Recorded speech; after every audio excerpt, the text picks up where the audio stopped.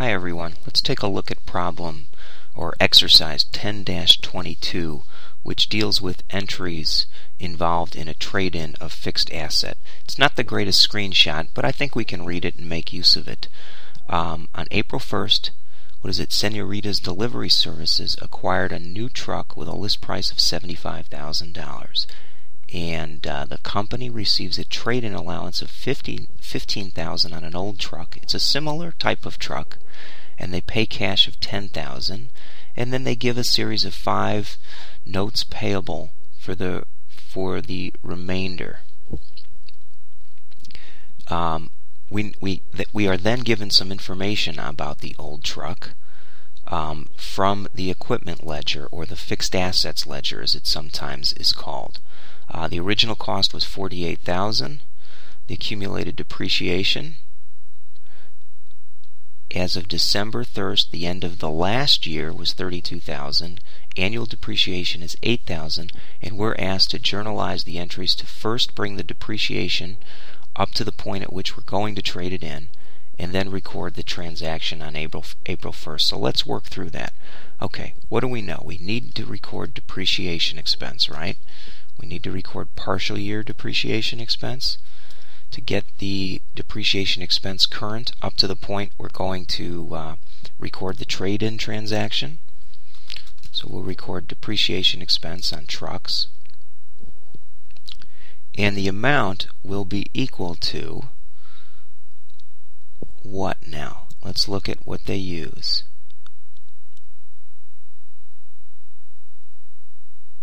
What we know is there's $32,000 already. It's April 1st. It's a calendar year, so 3 months have been used up. The original cost was $48,000. Okay, the $8,000 of annual depreciation expense, that's key. We don't even need to know what depreciation method they're using, because once we get to a year, we use a pro rata approach, which essentially is the straight line approach. So we need to take the $8,000 and then multiply it times the number of months of depreciation we need to record. In this case, it's April 1st, so we've gone through 3 months. So if we take that times 3/12, we come up with $2,000 as the depreciation expense. And then, of course, the offset goes to accumulated depreciation trucks. Let me just do 1-, keep it consistent. Okay, and we'll indent that so that we can see it. And, of course, give a description. So, in this case, we are going to record truck depreciation for the partial year. Some kind of description. It's not real picky, but it's not real critical that you get the description word for word correctly. You just want to describe what's involved in the journal entry, and that's proper form would tell you to do that. Okay, and we'll just record it in whole dollars. Then on Part B, now we've recorded the depreciation for the 3 months. On Part B, we have to record the transaction that involved the trade-in. Okay, well, we need to take off all the accumulated depreciation that's been recorded on the books. We know we're going to debit that, but let's do the easy parts first. We also know we're getting a new truck, so we'll debit that. And we're taking off the old truck. And there's nothing wrong with listing the entry twice. I've seen it done netted, but we can do it twice. The old truck's book value, that's a pretty easy part, so why don't we do that? It's $48,000, the actual cost.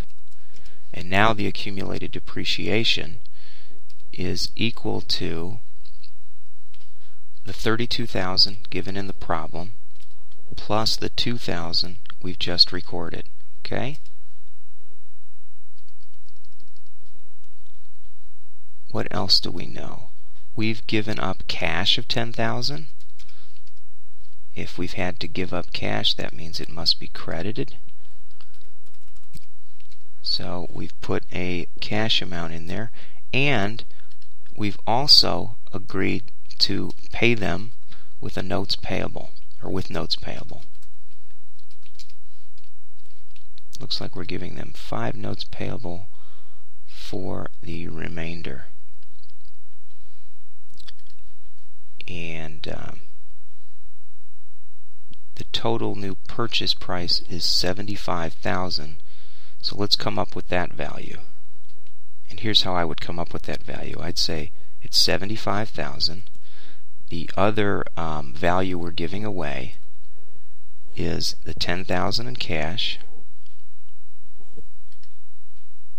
and the let me do it this way, minus the $10,000 in cash, and then we also need to back out the $15,000 trade-in allowance that they're giving us. Okay, so that comes to $50,000.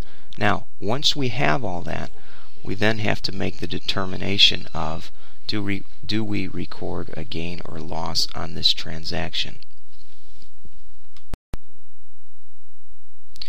Okay, now what I want to do next is talk about the calculation of gain or loss so we can finalize the entry we need to make for Part B.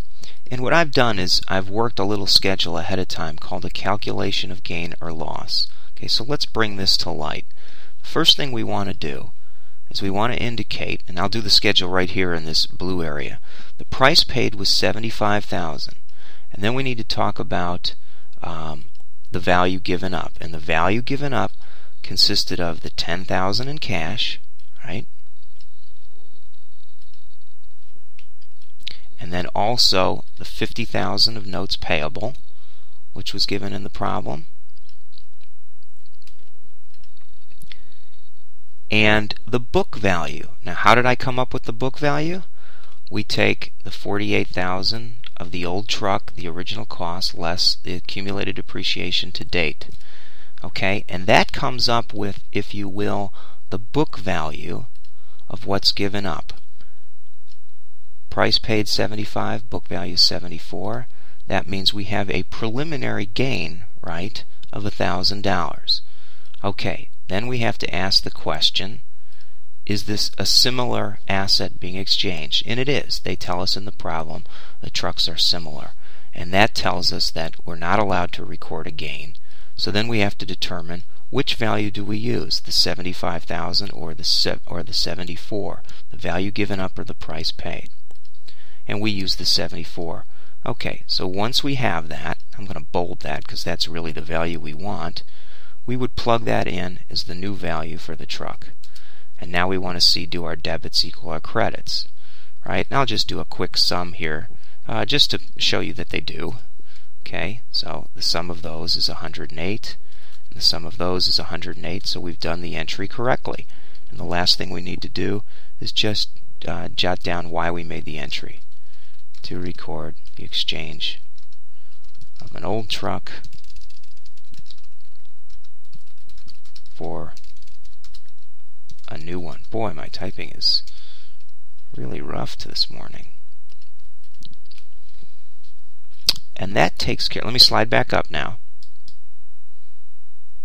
And that takes care of exercise 10-22. I hope you find this beneficial, everyone.